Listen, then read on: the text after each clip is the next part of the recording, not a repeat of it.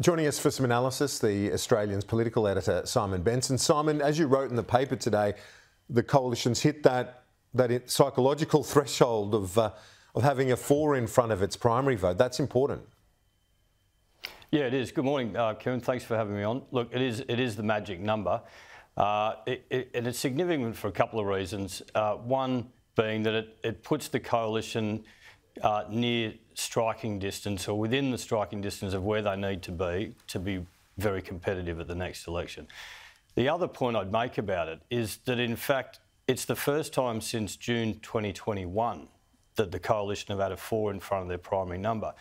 So if, as a measure of Peter Dutton's success in rebuilding the coalition base and slowly but surely getting that number higher, you'd have to say he's succeeded, and I think that's a significant thing. The other point I'd make, though, just the caveat on all this is that Labor's primary vote's gone up 2 points to 33 as well, which is slightly above its election result. So you can see the problem here for the coalition, that Labor have won an election with a primary vote of that size before. So there's still a lot more work for them to do.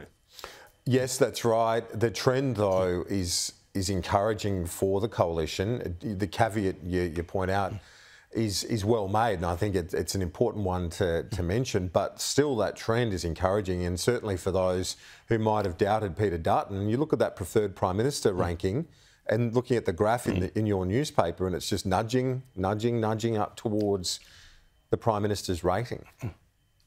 Well, look, all the indicators are pointing in the coalition's favour. There's no doubt about that, and that's been happening over time. And I think one of the remarkable things about Newspoll, which I think's worth noting, is that even for the past 18 months, you haven't seen any of those wild fluctuations in polls that you often see from time to time. They go up, they go down.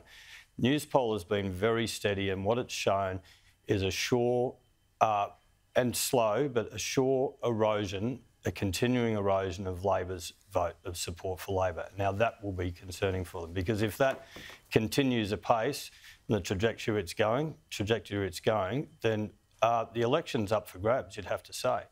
On those numbers you mentioned, Peter Dutton's numbers, they're the best approval numbers he's had so far since being leader.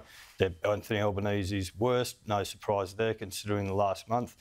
But it's that number that you mentioned, the preferred Prime Minister, the gap now between the two leaders is only 4 points. And if you assume that there's a premium already built in for the incumbent on those numbers, then the question about whether Peter Dutton's electable has definitely been answered. You know, we've both seen the cycles come and go where people have been written off saying they're unelectable, and then they go on to win elections. And this could be well a scenario where the times suit Peter Dutton, and particularly in the context of the economy and what we've just seen out of the United States, Simon.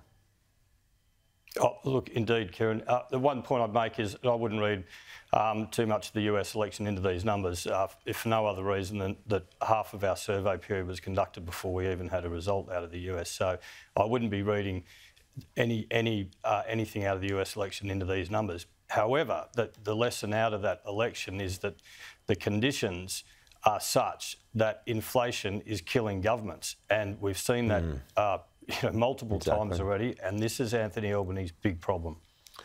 100%. The incumbents are not finding it easy at the moment. Simon Benson, thanks as always. Talk to you soon. Thanks, Kieran.